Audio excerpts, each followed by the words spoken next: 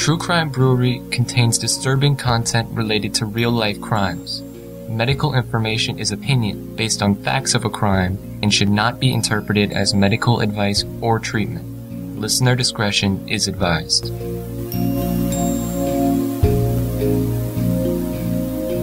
Welcome to True Crime Brewery. I'm Jill. And I'm Dick.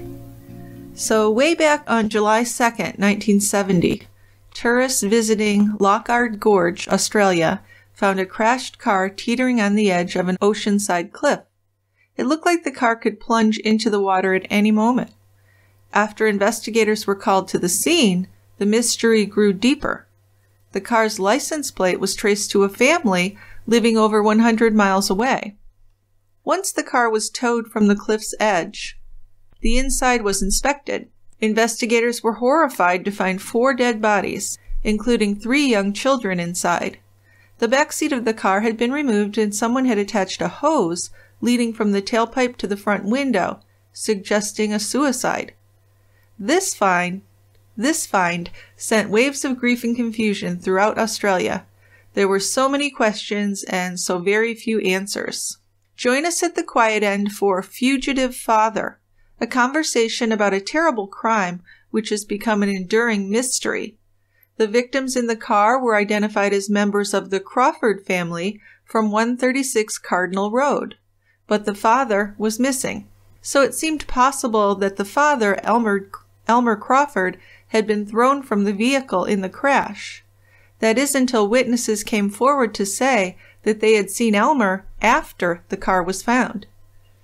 So quite a mystery, quite a disturbing case. I'll give a warning here. It is a disturbing case, I gotta say that. Really disturbing. So let's do a beer. I'm gonna drink some nice Australian beer.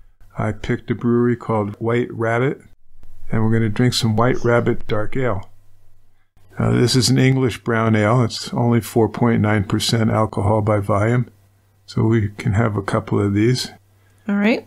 And it follows the script pretty much for a brown ale. It's Coca-Cola colored, a thin beige head, got an aroma of dark fruit and molasses. Taste follows the nose quite nicely, dark fruit and molasses. There's little late hops in this. Nice example of a brown. A little on the thin side, kind of watery, but other than that, very nice beer. Yeah, so I'm thinking usually when I hear about a beer with dark fruit and molasses, it's a high alcohol beer. But this is relatively low alcohol. Yes, it is. So that's where the thin comment comes in, huh? Right. Okay. Well, let's open it up. I'll drink some with you. Okay.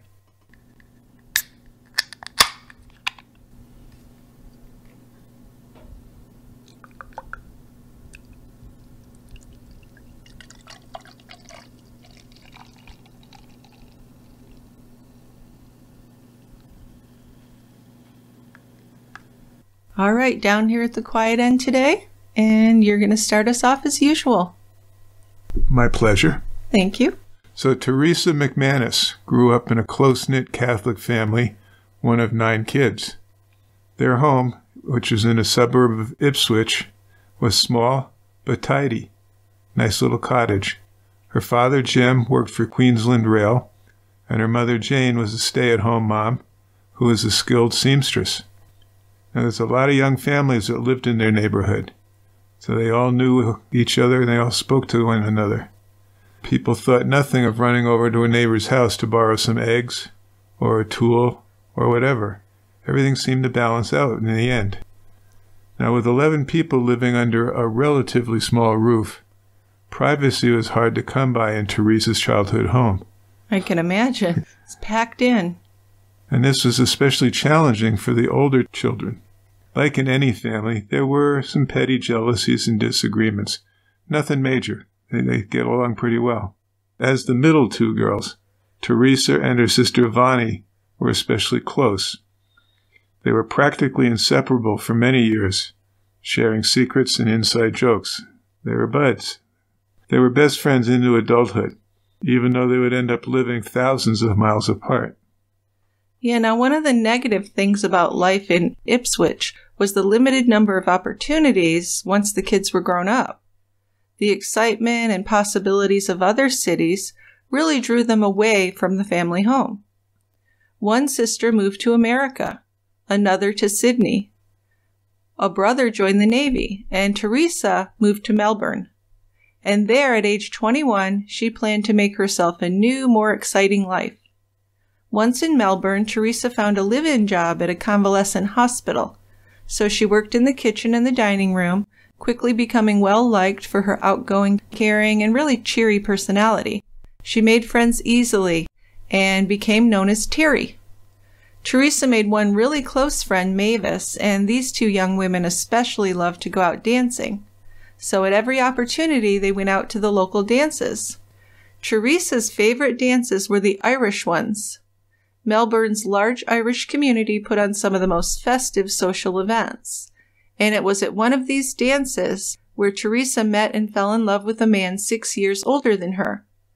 And although he seemed more reserved than the men Teresa was usually attracted to, her friend Mavis did approve of this match. So the romance moved quickly, and Teresa found herself pregnant out of wedlock. If this were found out by her family, she would face a great deal of shame. But the baby's father, Elmer Crawford, wanted to marry Teresa. They had a rushed wedding on February 20th, 1957. She knew that there was no turning back after that, but she was happy at the time not to be a spinster, or worse yet, an unwed mother. A lot of stigma with that. Oh, absolutely. Especially in the Catholic faith. Exactly.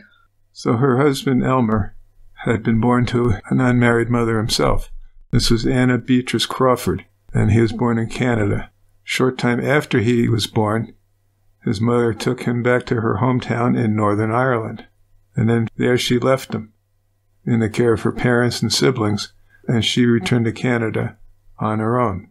So Elmer's raised by his grandparents, and he's got cousins and people around to play with. He was remembered as a quiet kid. Never finished school. When he was 22, he emigrated to Melbourne by ship. Yeah, Elmer had some handyman skills, and he used them to get work at the Victoria Racing Club. He had no formal certificates or training, but he was talented enough to be promoted to electrician within a year. Although he was still very quiet, he was considered friendly enough. He was a competent and reliable worker, but he was known to be very tight with his money, which is understandable because he grew up without any, I would imagine. He had very little, yeah. Yeah. Now, after Elmer and Teresa got together, Elmer bought land on Cardinal Road in the Melbourne suburb of Glenroy, and that's where he built the family home. He did most of the work himself, but it was far from fancy. Still, it was enough for Teresa. She was happy. And their first child, Catherine, was born there in 1958. The Crawfords seemed like most families in their suburb, too. Most of their neighbors were young families, and Teresa was very well liked. Unlike Elmer, she was very warm and approachable, and able to form some strong friendships with the other women in the community. So it looks like Teresa was the more popular of the couple, but Elmer was popular too, and that was mostly because he was always willing to help out. He'd do odd jobs, electrical wiring, phone installations. He had a large collection of tools, which he would lend out happily. And for similar reasons, the neighborhood kids were fond of Elmer, as he was often tinkering in his garage, didn't mind fixing flat tires or giving rides on his motor scooter. So, family's doing okay. Looks like a nice, settled, suburban family. Well, he was a little standoffish, but, if the kids' bikes broke down or anything, they could take them right to Elmer's garage, and he was okay about fixing it and just kind of helping out. Mm-hmm. So maybe not the warmest fellow, but he seemed like a good guy. Yeah. So then in 1962, Elmer and Teresa's second child, a boy named James, was born. 2 years later, they had another daughter, Karen. After Karen's birth, Teresa suffered from what was most likely postpartum depression. But at the time, that wasn't really that well known, and they called it a nervous breakdown. She would cry just seemingly out of nowhere, and when she wasn't in tears, she was sleeping or lying in bed just feeling very hopeless. So at a loss for what to do, Elmer paid for her parents to come and visit. So they stayed and helped with the children while Teresa recovered. And after about 3 months, she was feeling better and got back to her normal self. But Elmer put his foot down after that and said they wouldn't have any more children. He didn't want to go through that again. Although they had been very strict Catholics, Elmer arranged for her to take contraceptives to prevent any more pregnancies. Now, Elmer was a devoted father and a good provider, but he could be kind of antisocial. He didn't attend neighborhood barbecues or parties, and the only couple who socialized with Teresa and Elmer were Mavis Bryant and her husband. Now, they too would describe Elmer as quiet, but they had also witnessed a very short fuse and an explosive temper. Teresa wasn't passive about it either, and she was known to incite him. He rarely took the bait, at least not in front of company. He'd usually just change the subject or walk away. But when he did lose his temper, it could be kind of scary. Yeah, he could really erupt. He could. So their neighborhood was definitely a working-class neighborhood. Crawfords, however, never wanted for anything. Viewed from the outside, their house at 136 Cardinal Road was an average home. Furnishings were modest. But Elmer's garage, holy cow, was very well equipped with all of the expensive tools of a professional tradesman. Teresa also had some things which her friends could never afford, like an electric knitting machine. So for someone earning what Elmer earned, he had a lot of possessions. Besides that, he had nearly paid off his house, and he owned 3 other lots in Queensland. He told people that the 3 lots were for his kids. Right, when they grew up, they could have their house there. Right. His car, his motor scooter, and the family's caravan were all paid for, and he still had over $7,000 set aside in bank accounts. At that time, it was a small fortune. Yes, especially for a working-class dad. Yeah. Yeah, that's a lot of money for anyone, really. And back in 1970, or in the 60s, yeah, he had a lot of money set aside. That he did. But still, Teresa was cautious about asking Elmer for money. What he would do is he gave her a household allowance, and if she spent more than that, he'd become furious. He saw any overspending by his wife as wastefulness and incompetence. Now he knew how to manage his money, he thought, and he expected her to be able to do the same. But in fact, Elmer was a schemer. He was always scheming and thinking up ways to make some extra cash. He spent time in his garage preparing stolen goods for sale. And he became well known at all of the pawn and resale shops around Melbourne, where they never even questioned him. So on a regular basis, he would take in spools of copper, nice tools, electrical supplies, and even clothing to exchange for cash, and then he would suck that money away. Another source of additional income for Elmer was his second job that he took as a parking attendant down at the horse track. Now he collected parking fees there, but over several years he stole thousands of dollars in change. He would brag to the Bryants about how smart he was and how his employer was just too stupid to find out what he was up to. And it did seem true because he was getting away with it. Now, one thing we don't know, though, is if Teresa knew about all of his illegal activities. It seems like she must have had some clue, but it also seemed like she turned a blind eye to it. And that could have been out of fear. She was in a situation where she really didn't feel like she could stand up to him or leave.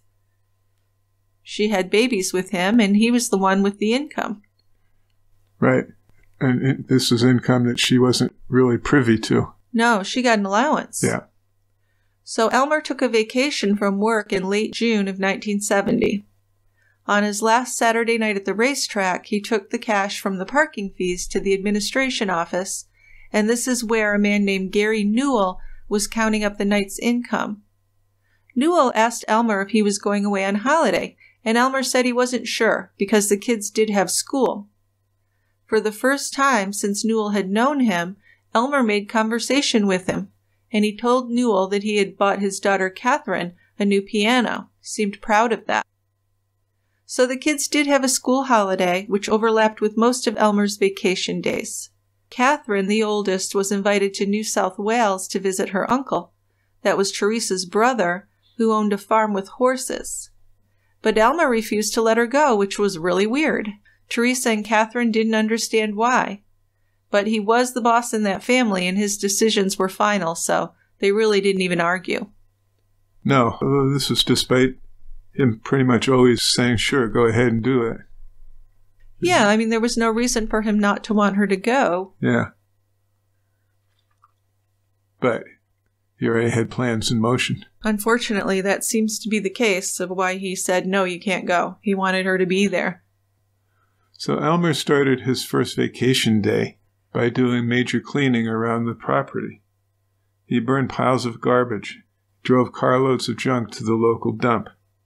He did other work around the house. He told neighbors that he was raising the garage roof so he could fit the caravan, which had been kept parked in the yard for years. He's going to fit that inside.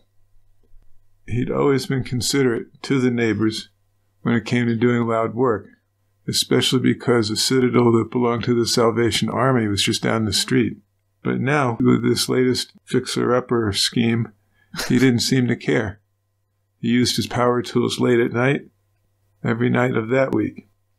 The Salvation Army had always seen the Crawfords as good neighbors, but Elmer's new activities were disturbing to them and to the other neighbors. Yeah, one neighbor, Jennifer, stopped by the Crawford house on June 30th. She was bringing some soft drinks for the kids and to visit with Teresa. When she showed up, Elmer was pulling out of the driveway and his car was full of garbage. She was surprised to see him because she thought that his vacation was over and he should be back at work. Teresa was really happy to see Jennifer, but a little embarrassed and apologized because she didn't have money to repay her for the soft drinks. But the two women chatted for a while, and when Elmer returned, Jennifer said hello to him. She asked him how he was doing.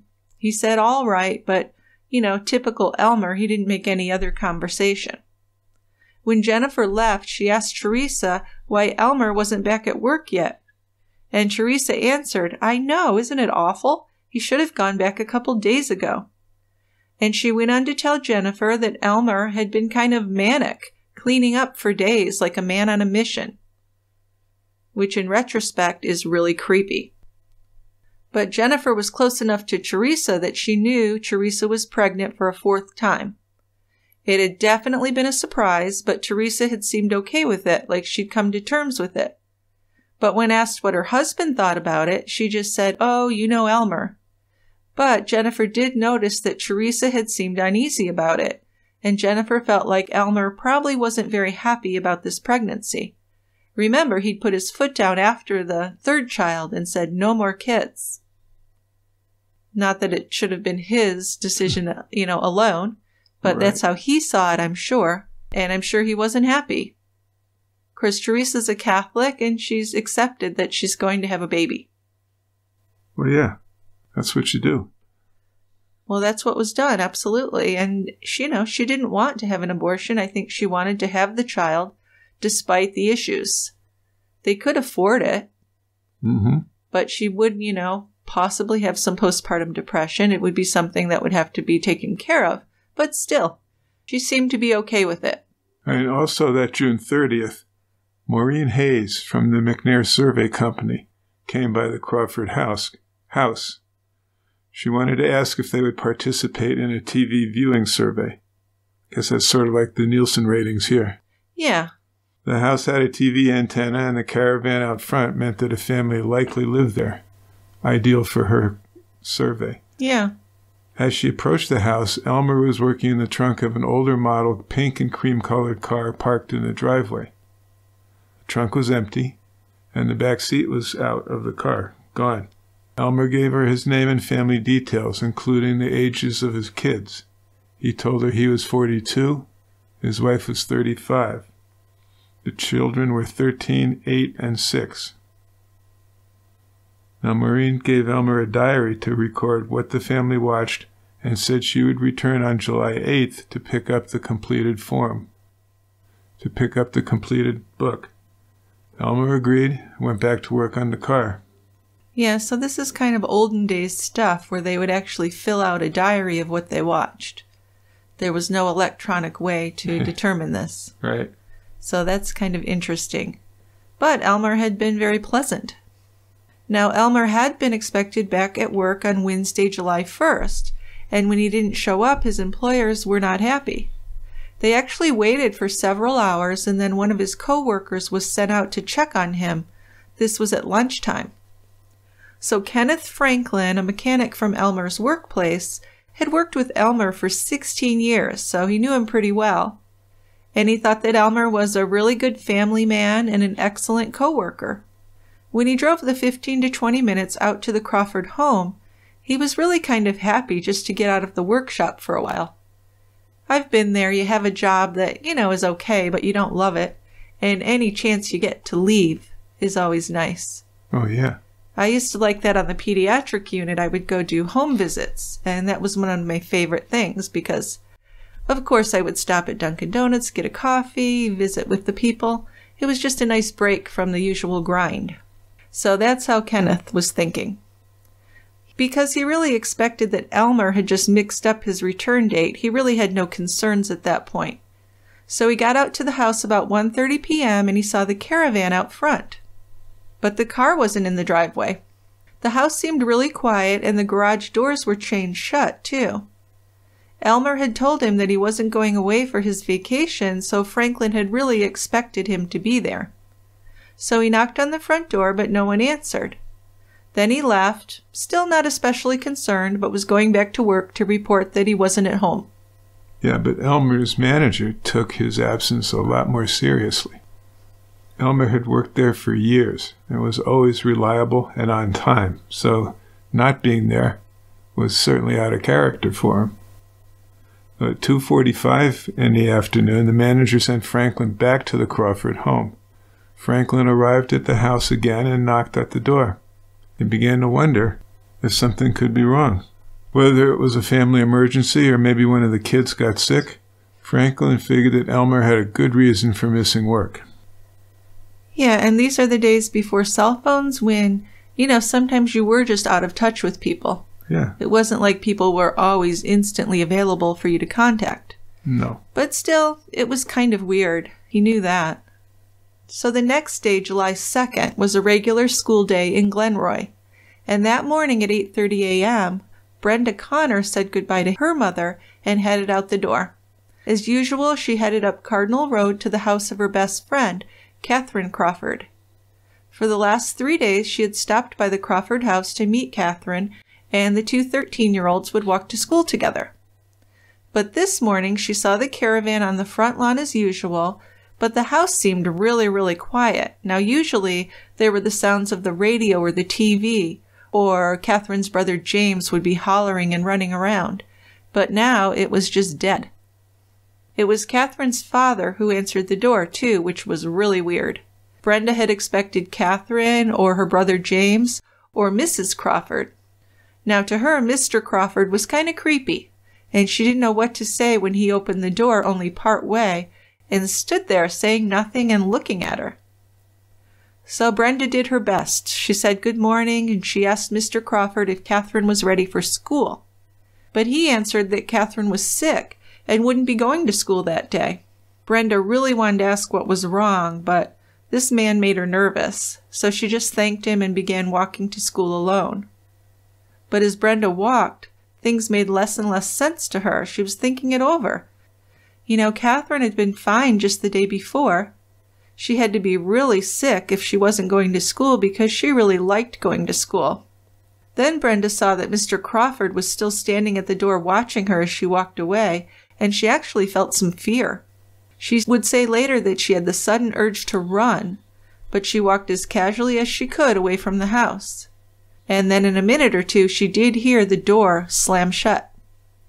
Then around noontime that day, tourists David and Ellen Henry found a car on a rocky ledge about 200 feet below the coastal cliffs of Loch Ard Gorge in a rural area in Victoria.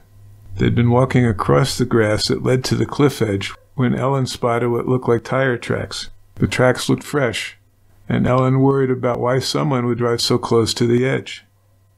treads made a path to the point where the ground began to slope toward the cliff's end. They came to an abrupt end at the cliff's edge. Ellen called out to David and pointed out the tracks. Yeah, so careful not to get too close to the edge, they both looked down, and Ellen pointed to a smashed car that was practically dangling off the side of a small ledge just feet above the ocean. The car was balanced just over the ocean water, resting on a layer of crumbling limestone. Now it appeared to have been driven or pushed off of the cliff above. Debris was scattered on the ledge, and the driver's side door was hanging open.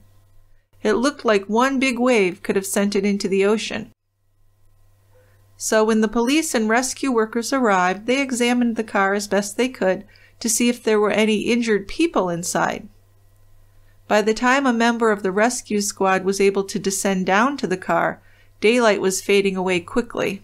There wasn't enough time to do a thorough examination, but he recovered items from the front seat and the area around the car.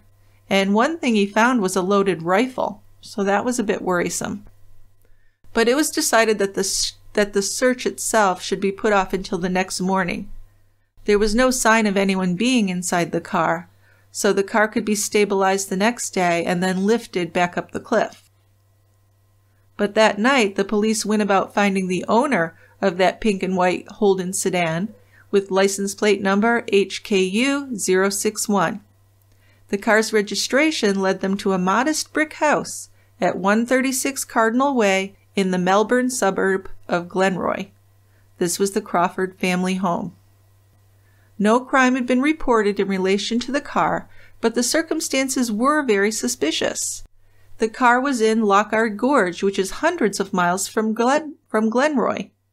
Another very strange thing was that there was a hose taped to the car running from the exhaust pipe and into the passenger side window. Glenroy police sent a constable out to the Crawford house to speak to the car's owner. He showed up at the house in the evening of July 2nd, finding it dark and apparently unoccupied. So he knocked on the door, and when he got no answer, he left. When the senior officials at the police department heard that no one had been home, they were very concerned. So they returned a second time. When no one answered, they entered the home.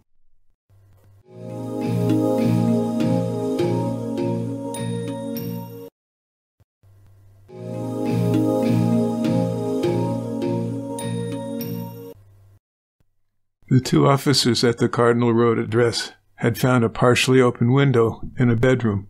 One of them climbed inside. In the dark, he could see only shapes of the furniture. So he found his way to the front door, let the other officer inside. When one of them flicked on the light switch, they stopped cold. House was just absolutely covered in blood spatter. That'll get your attention, won't it? Yeah, I'm sure they were quite shocked. This was not something they were expecting. So it was a little after 10 o'clock in the evening when the officers entered the home. There were two twin beds in the room. It was Catherine and Karen's room. Both beds looked like they'd been slept in, but then horrible violence had happened. Mattresses and pillows were soaked in blood. The walls near the beds had streaks and spots of blood. A reading lamp had been unplugged from the wall. Yeah, so these officers walked from room to room, checking for any victims or survivors. They found no one, but they did see a trail of blood leading from two of the bedrooms and into the kitchen. This house was an obvious crime scene, and homicide detectives were called to the scene. Detective Harry Morrison of the homicide squad arrived at the house about 11:30 p.m. Soon after, the house was full of police and forensic experts. There had likely been multiple homicides in this house. The front hallway was narrow and connected all of the rooms in the house, and it had blue, high-pile carpet throughout the house, ending at the bathroom. But there was a trail of blood stains on that carpet. It looked like someone had tried to clean it, too, because the stains were noticeably wet. The girls' room with the two twin beds was photographed first. Investigators knew by then that the family had 3 children: Catherine, 13, Karen, 6, and James, 8. Each of the girls' headboards had recessed storage shelves. Catherine, the older girl, had a beauty case, some family photos, and a statue of the Virgin Mary. Karen's headboard had a picture of a cat, some stuffed animals, and picture books. But the police were kind of struck that these kids didn't have much for possessions. The rooms were pretty barren. Now, the parents' bedroom wasn't much bigger either. The door almost hit the double bed when it was opened, and the bed was already pushed up against a wall. There was a large wardrobe against another wall, and nearby shelves held neatly folded linens. On the other side of the wardrobe, there was a weird-looking electrical device. Now, on the floor, there was a pair of children's pajama pants and a woman's housecoat. Both were stained with blood. Oddly, a reading lamp had been unplugged from the wall, just like it had been in the girls' room. The third bedroom, belonging to 8-year-old James, was neat with no signs of violence. His bed was unmade and appeared slept in, but it was otherwise very tidy. So was it possible that James had escaped the violence that had taken place in the house? They hoped so. One notable thing was that a reading lamp had been unplugged from the wall socket, just like in the other 2 bedrooms. There had to be something significant about the unplugged lamps, but the detectives didn't know exactly what that could be at that point. So the last room to be examined was the living room. On the fireplace mantel there is a wedding ring and an engagement ring. Beside the fireplace there is a vinyl chair with a pink cardigan lying on the seat. Under the cardigan was a handwritten letter written by Teresa to her older sister Vonnie. And it was a sad letter. Teresa told her sister of her unhappiness at being pregnant, also that she knew it was too late to do anything about it.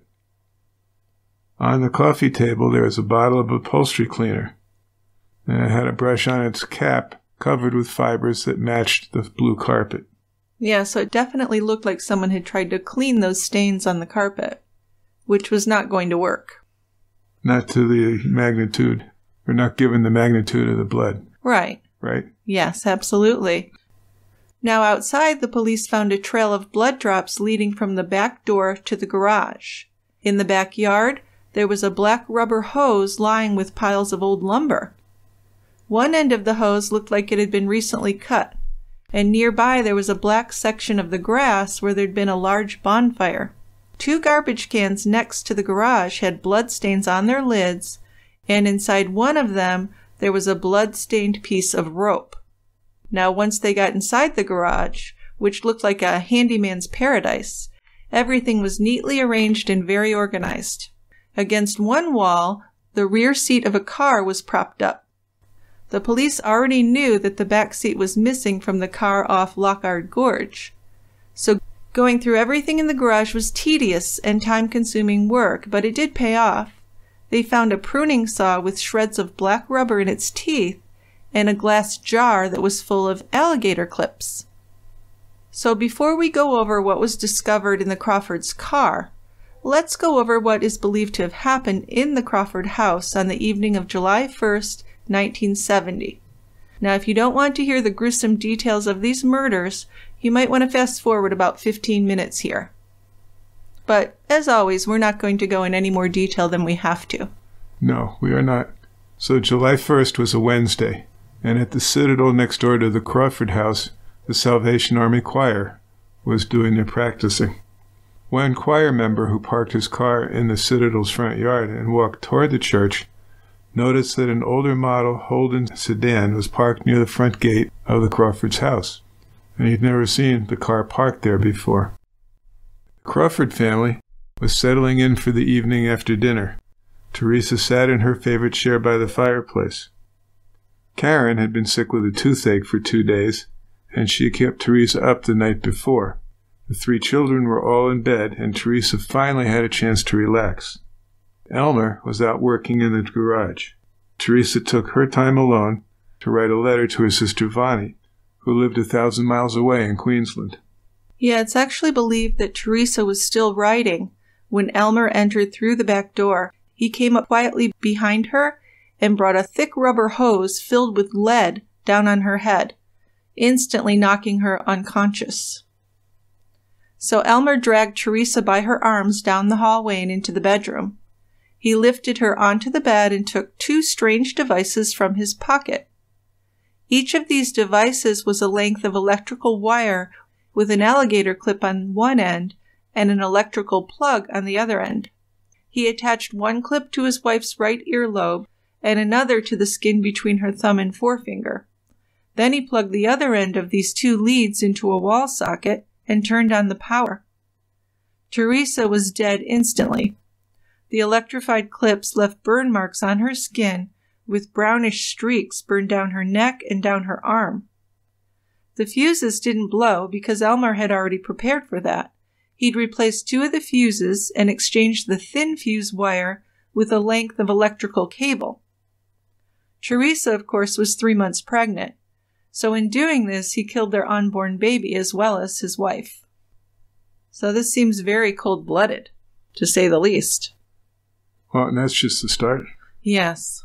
Now, once Elmer was satisfied that his wife was dead, he moved to his older daughter's bed.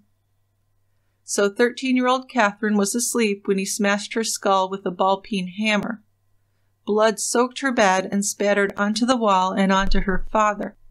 But Elmer struck her again in the center of her forehead. This strike drove bone fragments into her brain, and it's believed that he had struck her head so deeply that he had to work to wrench the hammer from her flesh. Now still, Elmer was not satisfied. He used another one of his crude electrical devices to electrocute his oldest daughter. Then Elmer moved to the other side of the bedroom, where 6-year-old Karen was sleeping. Now she may have slept through her sister's murder because she was exhausted after suffering for 2 days with a toothache. Elmer hit Karen with the hammer on the right side of her head, and her skull was shattered. She died instantly. Elmer could see her brain through the gaping wound, so I guess that's why he didn't bother to electrocute her. In the third bedroom, James woke up. He walked out of his room, probably afraid from the noises he'd heard, and he headed to his parents' room. Elmer had wrapped the girls' bodies in bedding. Then he saw James walk past. Before James had time to realize that something horrible had happened to his mother, he was hit with a hammer blow to the side of his head. He was mortally wounded and fell to the ground.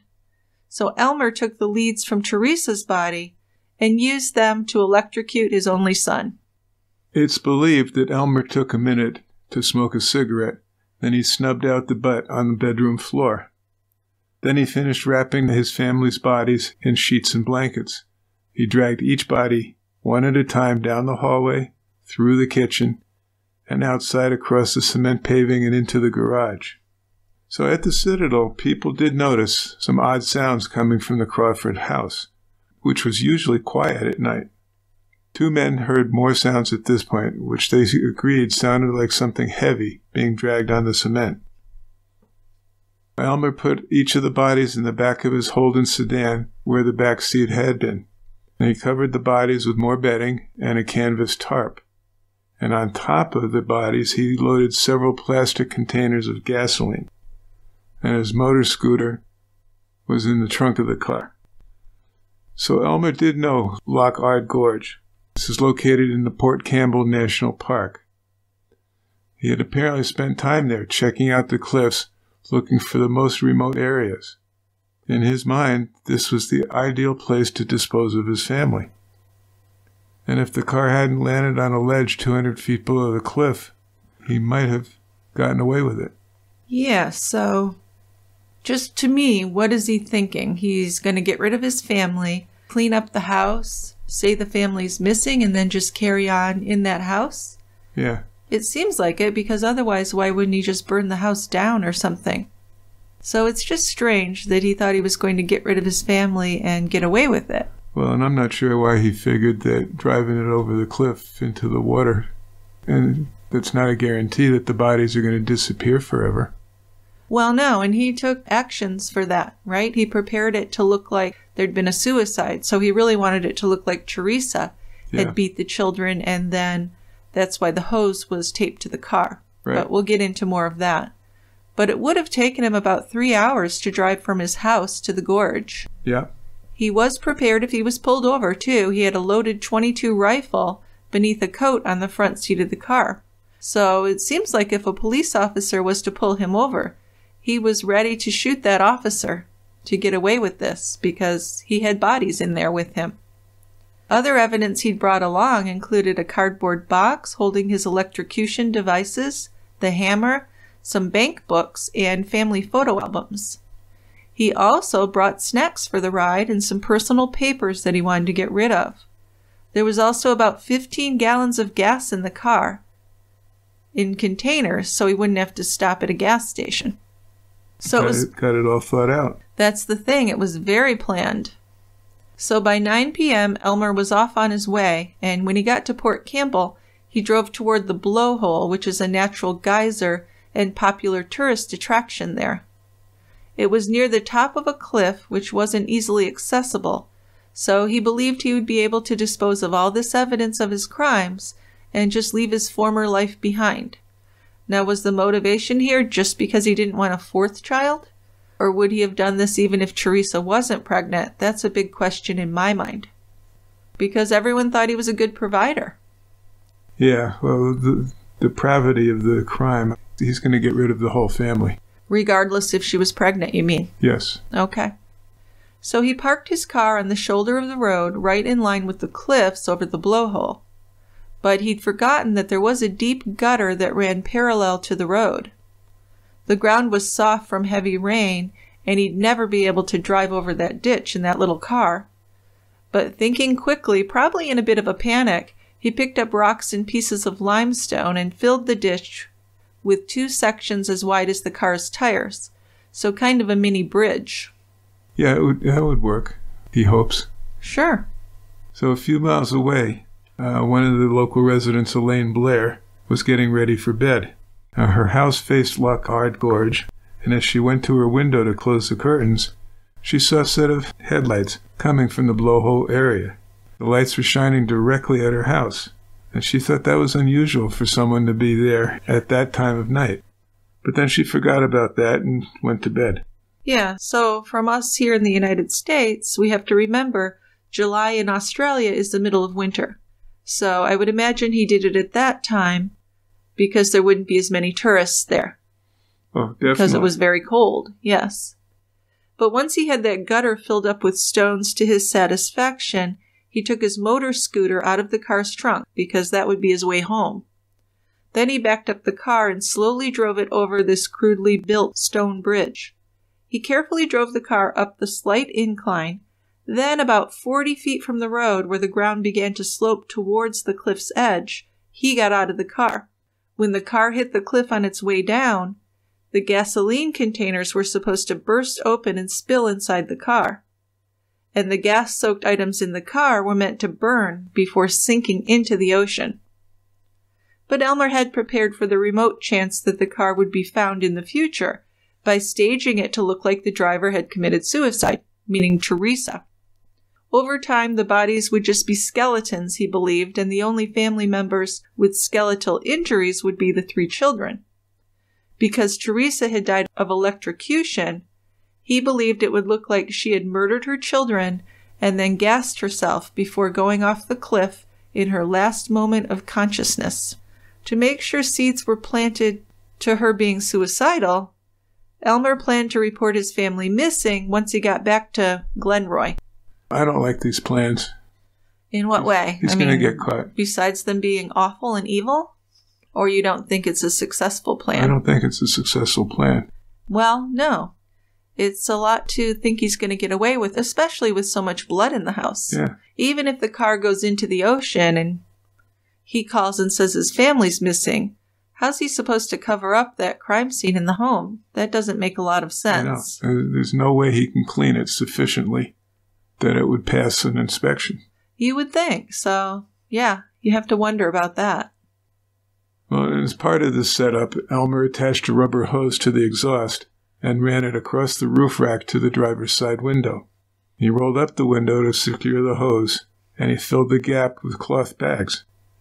Then, in order to make sure that the car went over the cliff in a straight line, he tied a length of rope to the steering wheel, ran it through to the back of the car, holding it taut, then held it in place by slamming it in the trunk lid. So he's got like a couple reins, horse reins. Pretty much, yes. Now, there really was no noise when the car went over because the wind and the crashing waves were too loud. The car gained momentum as it headed down the slope to the edge, as Elmer watched it and probably felt quite pleased with himself. And he hadn't been sure that the gasoline would cause an explosion, so he wasn't particularly surprised or concerned when he didn't see a flash of light. He walked back to his motor scooter because he needed to get back to Melbourne and finish cleaning up the house before reporting his family missing. Still, he's going to have a tremendous cleanup job. Oh, absolutely. So back at the cliff the next day, sheep farmer and volunteer member of the Port Campbell Rescue Squad, George Cumming, was called to help with the car that had been found over the blowhole, which looked like it could have been a suicide. He met 4 other rescue squad members at the site, their vehicles loaded with ropes, stretchers, and first aid equipment. One of them drove a peg into the ground and attached one end of the rope to the peg and the other to George Cumming. Cumming made a safe descent down the face of the cliff to the rocky ledge. Now, the ledge itself was only about 25 feet wide, and the surface was uneven with sandstone and limestone, so it was in a precarious position. The car was lying sideways on the ledge, and the front end was smashed in. At least 1/3 was actually hanging off the edge, and it was actually rocking in the wind. So, crazy. It really came close to getting into the ocean. You'd like to do the recovery on that vehicle, right? Yeah, sounds terrifying. There was debris from the car, and that included electrical tape, a butter knife, some live .22 caliber cartridges, and a little package of cookies for his ride. He thought of everything. The front passenger window was broken. So Cumming peered inside and saw that the back seat was missing. Where it should have been, there was a tarp with bedding piled underneath.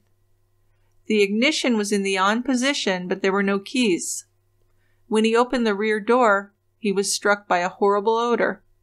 Now, he'd been working in search and rescue long enough to recognize that this was the smell of human death. So it's about 10:30 in the morning on July 3rd. The car had been stabilized and pulled onto a safer position on the ledge.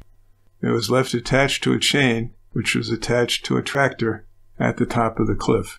So as workers reached in the back and lifted a corner of the tarp, they saw feet. They pulled the tarp further and saw 3 sets of feet amid a bloody mass of sheets, pajamas, and plastic containers. Yeah, I think the plastic containers had been filled with gasoline. Because remember, he was hoping that the car would burn. Yes. Yeah, like they do in the movies where a car goes over the cliff and on impact it just literally explodes. Exactly, yes. It doesn't usually happen that way in real life. No, it really doesn't. So searchers moved to the driver's side and opened the door, where they saw Teresa's body. A large car battery had fallen onto her head, and as they removed the blankets, they saw a woman's body and the bodies of 3 children. It was obvious that the children had severe injuries.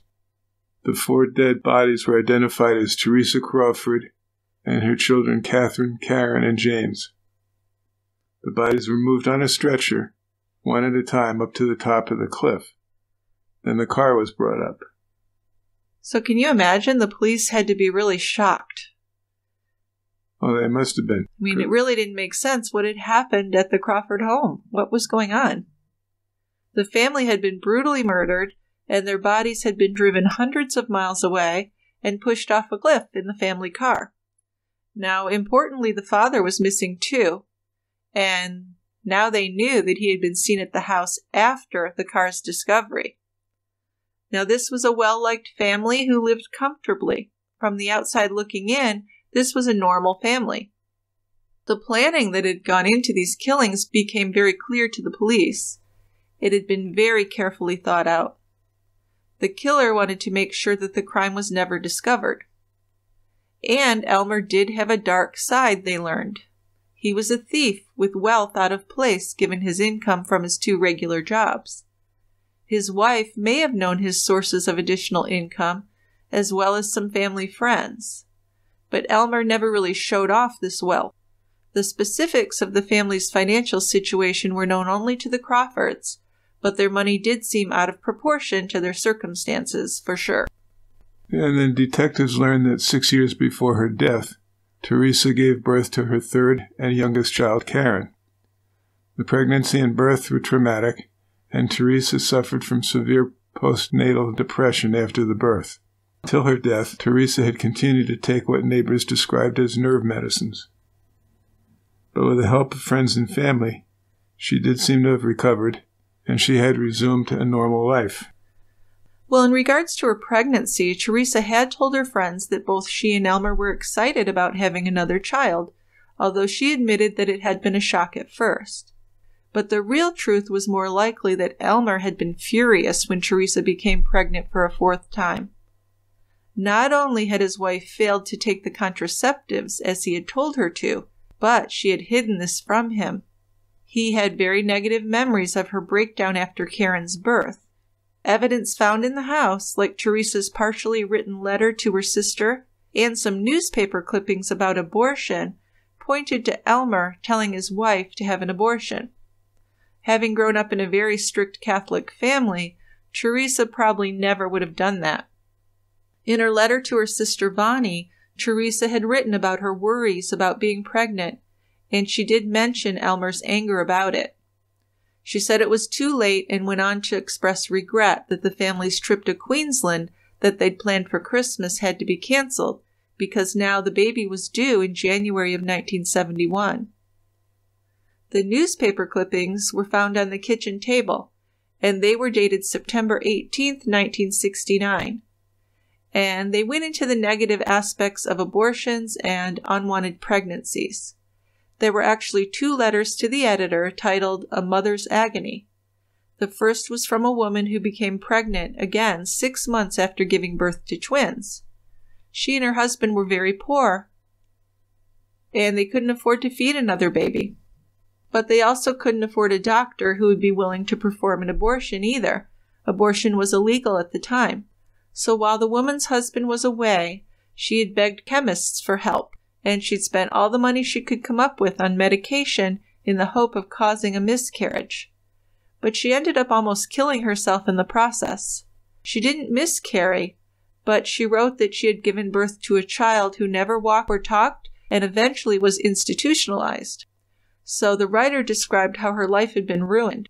The second letter was from a woman who was against abortion, and in her letter she described it as an evil act. So obviously this was a topic going on between the couple in some way. Elmer Crawford did not want another mouth to feed at all. If he divorced Teresa, his thievery would be exposed, or he'd have to share some of it with her. That would mean years of child support payments, which he definitely didn't want to do. So he decided that he had to come up with a way of getting rid of his entire family without throwing any suspicion on himself. That's just not possible. No, it really isn't. And so something's missing with this guy, right?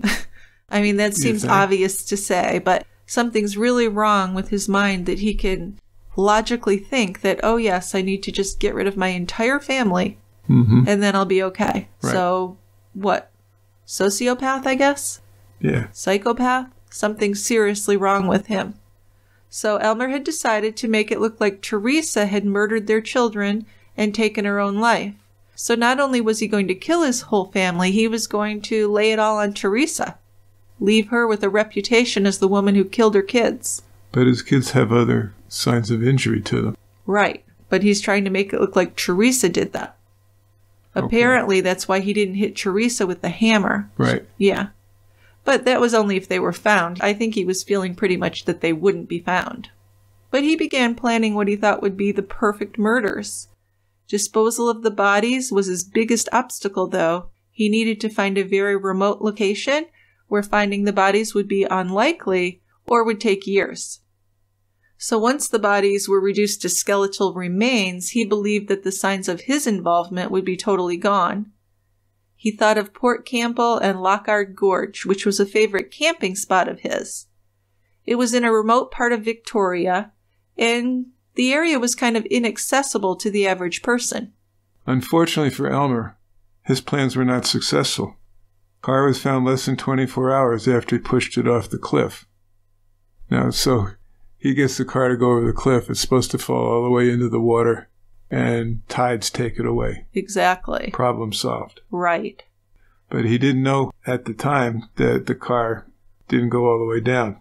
Exactly, yes. In fact, his first inkling that something wasn't right was when a constable knocked on his front door. Oh, can you imagine the panic, huh?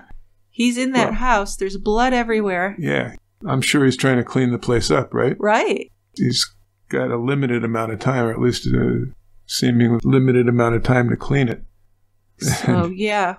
That was when the first constable arrived, so then he probably just had to take off as quickly as possible and leave the mess, obviously.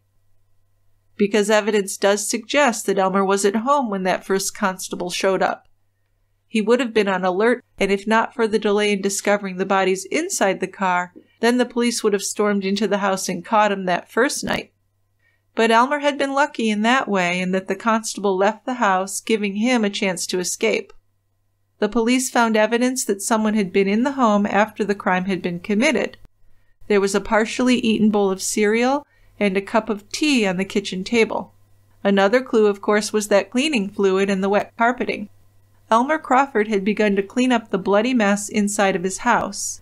Before any bodies were found, but after the murders, Elmer was seen twice at the house. And that was his biggest mistake. That was the downfall. Without a doubt, it placed him at the house after the murders were committed. How could that be explained? He'd also told Catherine's friend Brenda that Catherine was sick and wouldn't be going to school. Neighbor Barb Smith saw him too. Now, Barb didn't know Elmer personally, but she knew the house. Her description of the man she saw standing at the end of the driveway matched Elmer to a T.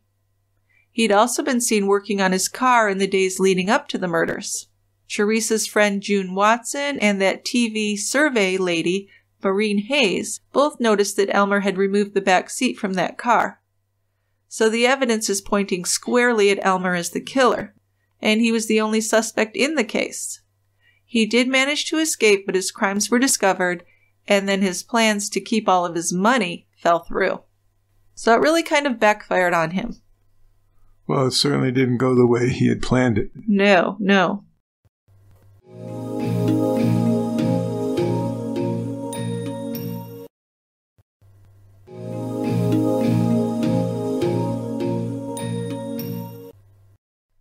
Postmortem examinations were done on the bodies of Teresa, Catherine, James, and Karen.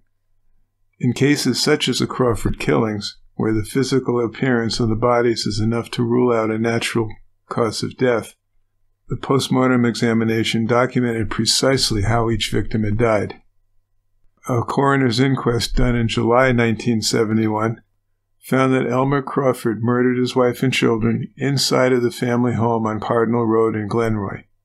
He was last seen in his driveway on the same day the car was found, but he's been missing ever since. He was reportedly seen in Western Australia in 1994 by someone who had known him as an acquaintance. Wasn't him. In 2008, a $100,000 reward was offered for information leading to his arrest, and that's gone unclaimed. Right. So then in July of 2010, newspapers reported that Elmer Crawford may have been found in San Angelo, Texas. A body had been in the morgue there since 2005 with fingerprints that had been deliberately damaged beyond recognition, and his identity was unknown. This man was found with several different IDs, but none were real, and his age was estimated to be between 75 and 80 years old. So this was connected to Elmer Crawford by an amateur investigator who'd been looking into the Doe network. And this is a U.S.-based website that tracks missing people. So she saw a picture of this unidentified man in Texas, and she thought he looked a lot like the forensically aged photos of Elmer Crawford. Yeah, there are two primary methodologies used in facial recognition: geometric and photometric. So geometric compares facial features known as nodal points. This would include the distance between the eyes, width of the nose, the jawline, eye sockets. Photometric recognition uses algorithms that create a digital map of the face. Then the computer program compares it to other faces to look for a match.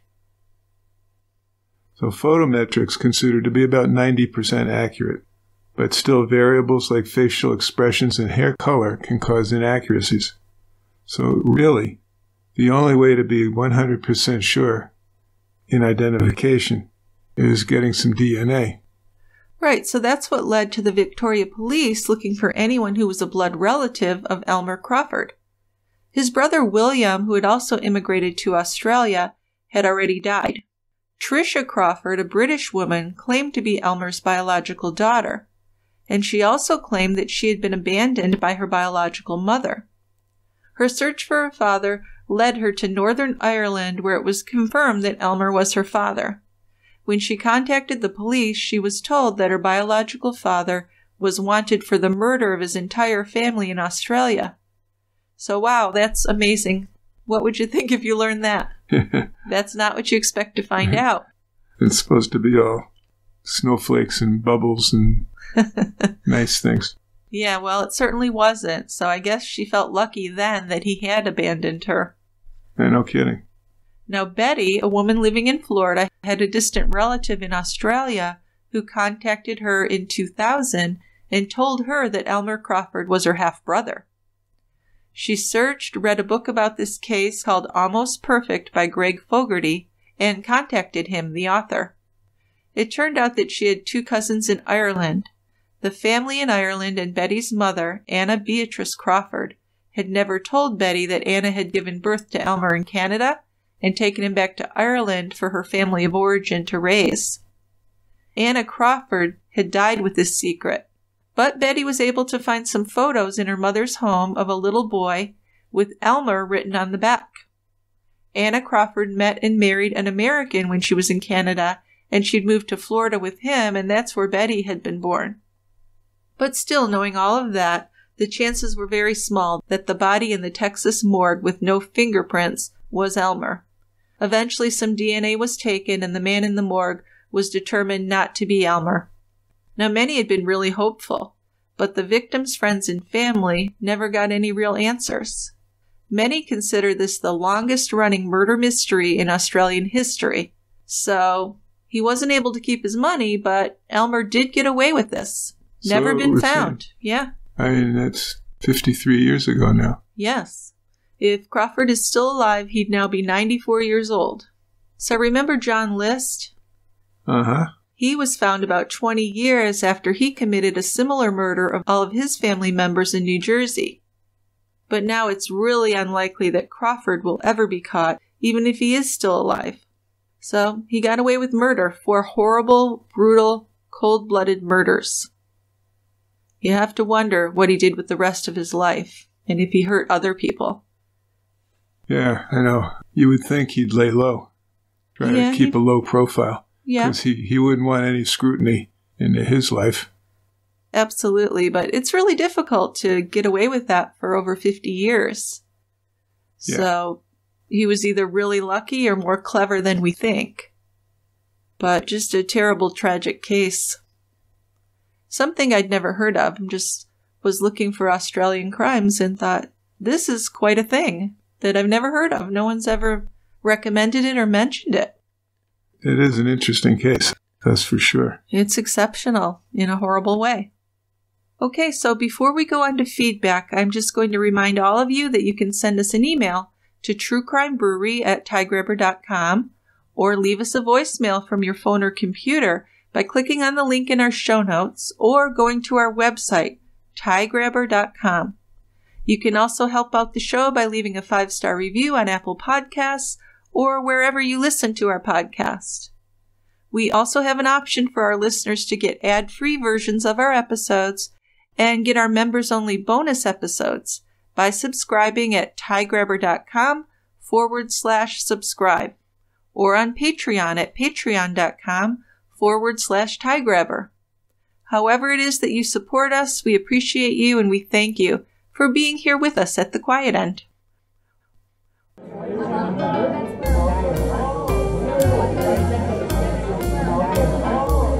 It's time for listener feedback.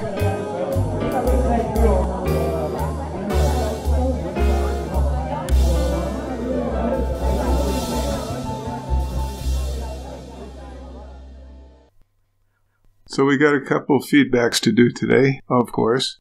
I got a couple of voicemails that have actually 3 case suggestions, and then we have a regular old email, also with a case suggestion. Okay, well, let's listen to our voicemails. First, let's listen to a voicemail by Samantha, who has a case recommendation. She does. Hi, Jill. Hi, Dick. My name is Samantha Dockery. I've been listening to you for a while now, and I love your podcast. I've sent you some notes, but not really done a voicemail. I'm in love with you, darling. I really am. The way that you talk and everything, I could eat you up. Anyway, I'm from Knoxville, Tennessee, and there is a case there of the Christian Newsom murders. And it was probably the worst thing that had happened in Knoxville. You might check into it. It was very graphic and very horrifying, though, what they did to these 2 teenagers. Anyway, I love what you do. Please keep doing it. Well, gosh, thank you, Samantha. Yeah, this case has been suggested before. Oh, has it? I don't remember it. And I can't remember who suggested it, otherwise I would have made a note. Sure. But yeah, this is a horrible crime. Shannon and Christopher were dating. So this was a boy and a girl? A boy and a girl. In high school? Early college, I think. Were they 18, 19, 20 years old? Okay, so young. They're going to a friend's house. This was 15 years ago. They get carjacked and get taken to a vacant house. They're beaten, they're raped, they're murdered. Just awful. A horrible crime. That's just terrible. And there were 4 people involved. That's just so fucked up. What is wrong with people? Well, I know I ask you that every day. We watch the news, I say, what is wrong with people? But really, what is wrong with people? If anyone knows, let me know. And thank you, Samantha. We're going to look into that for certain. And we'll find out who else recommended it as well. Because I always like to give credit to the first person that recommends things. So let's listen to another voicemail. This one's from Elizabeth, and she's going to share 2 case recommendations. Little bit longer voicemail here. Hi, Dick and Jill. I'm a true crime junkie. I love your podcast, and I've referred so many people your way. I have 2 case suggestions. The first one is Dr. Christopher Dunch, D-U-N-T-S-C-H. He was a neurosurgeon with the Baylor Plano in Plano, Texas. He eventually got involved with drugs, and he had performed like 38 surgeries in 2 years. 31 surgeries left the patients paralyzed or severely injured, and 2 of that 38 surgeries, the patients died. He was eventually convicted and sentenced to life in prison. The second case is Earl Taylor in Terre Haute, Indiana, and his first wife died in drowning in the bathtub in 1975, and his second wife, he remarried, and his second wife died in a car accident in a pond in 1987 or 88. And he was convicted in killing his second wife and sentenced to 60 years in prison, but he only served around 26 years. And in that time, Cold Justice did an episode in 2014 about his first wife. Earl Taylor was eventually released from prison in January of 2014 and was rearrested in July of 2014, 41 years after his first wife's death. He was convicted and sentenced to life in prison without parole. On the beer suggestions, Terre Haute, Indiana has a Terre Haute Brewing Company. They have beers called Mango Tango and Duality that you might be interested in. And that's about it. Thought I'd let you know. I appreciate everything you guys are doing because I love the podcast. Have a good day. Thanks a lot, Elizabeth. Those are great case recommendations. Now, the doctor, that has been recommended a few times, and it's something that we're definitely interested in covering on an episode. There's so much about it. I think it was a Peacock series we watched, which was excellent. I think we've talked about it before with Christian Slater, and I can't think of the guy who played Dunch now, but what a shocking story that is. I was actually looking, and the American Board of Neurology had put out a statement about him, very apologetic and taking some responsibility, which surprised me. Oh, yeah, that would. Yeah, they'd actually described Dr. Dunch as a tragedy involving serious institutional failures at hospitals that allowed him to continue to operate even after many horrible outcomes and behavioral red flags. And this was another case, too, where the hospitals just kind of passed him on to another one. Yeah. Yeah, so fascinating. We do love to do anything with medicine because Dick is so brilliant with that stuff. So I'm sure we will cover that. So thank you for recommending that. Now, as far as Earl Taylor, I'd never heard of this one before. Had you, Dickie? I hadn't. And it's just fascinating. Yeah, it kind of reminds me of Drew Peterson. The serial wife killing in the bathtub and all that. Yes. Although the first one is the bathtub. The second one, driving into a pond.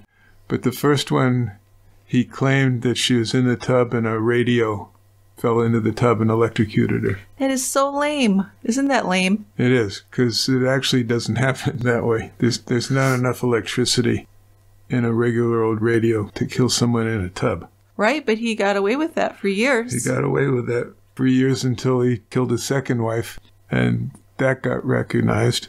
Mm-hmm. And then they looked into the other homicide. Yeah, then there's a combination of things. One was that he couldn't keep his mouth shut, so he was bragging to cellmates about his first wife. Okay, well, that was stupid. Yeah, and also, he's been married twice. He's had 2 wives die with an involvement of water. Yeah, accidental, apparently. Yeah. So he wasn't as smart as he thought he was. Oh, gosh, they never are they? Murderers are stupid. Yeah, absolutely. Okay, we have an email. We do have one email. And this is from Army for Life. It's a case suggestion. And Army for Life writes, one more case, the tragic evil murder of the beloved Oregon chef Dan Brophy. His vindictive wife of 24 years, Nancy Brophy, who for some delusional reasoning fancied herself as some type of romance suspense writer. Her books were straight up trash. She was self-published. Her only fan was her husband. But she murdered him at his job in the kitchen. That old saying, money is the root of all evil, well, it was definitely true in this case. Multiple life insurance policies, yet they were struggling to pay their mortgage sometimes not even having enough money to pay the mortgage, but Nancy made sure she paid over $1,000 for life insurance on her husband. So there's a red flag. That's a rather large red flag. Yes. I think she had several policies that were cumulatively about $1 million. And this was an older woman who should have known better. Yeah. Yeah. Should have. One of the ways that they started looking at her, one of her books or manuscripts was How to Murder Your Husband. Right. And there was a Lifetime movie about it. I can't think of the name of it. Do you remember? No. But, it makes for a good Lifetime movie for certain. It is. Kind of story. Who? Sybil Shepherd and who? I don't know. I didn't watch it. I just heard about it. But it was fairly recent, I guess. Yeah. I think Sybil was obviously Nancy Brophy. Yeah, I haven't seen Sybil Shepherd in years, so I wonder what she looks like now. Well, I'll have to tune into that one. Yeah, let's do it. So thank you for that case suggestion as well. So Dickie and I have been watching the Murdaugh trial, and yesterday we were hearing some rough testimony by the pathologist. She was fascinating. I just like the way that she went through everything, very matter of fact. She'd done over 5,000 autopsies in her career. But it was brutal stuff, really hard for the jury to look at. I'll bet. Yeah. So she went over all the injuries to Paul and Maggie.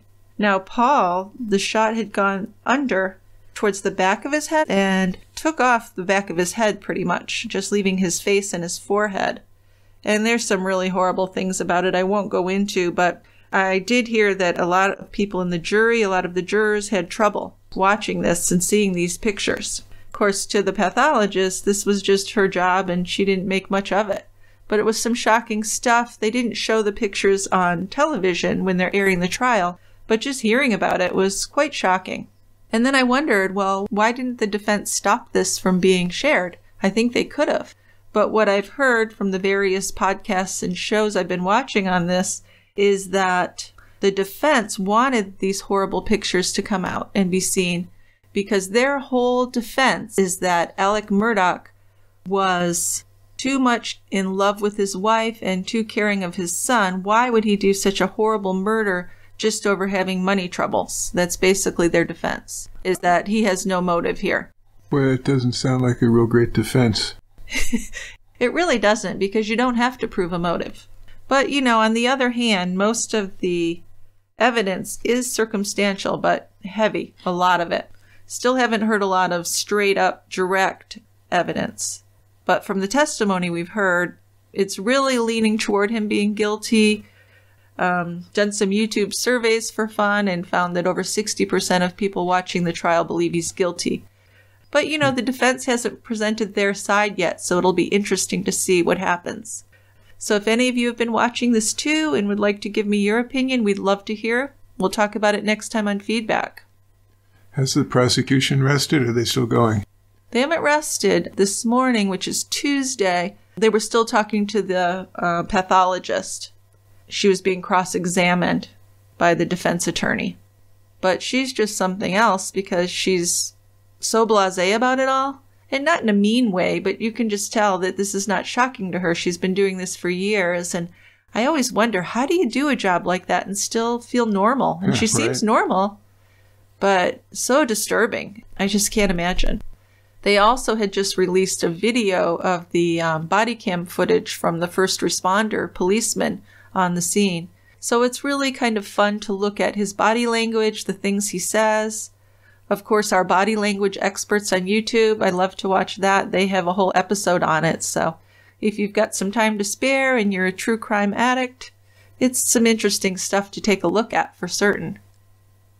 Yeah, I know that I'll be sitting out here working with you and you'll be tuned into that. And I keep interrupting what I'm doing to check out your screen. Yeah, it's just fascinating to me. That's my kind of thing. But I'm sure a lot of our listeners feel the same way, or they wouldn't be listening to True Crime Brewery now, would they? That's true. Yep. Okay, well, thank you so much, everybody, for listening to us and for joining us at The Quiet End. We appreciate you so much. And we will see you next time at The Quiet End.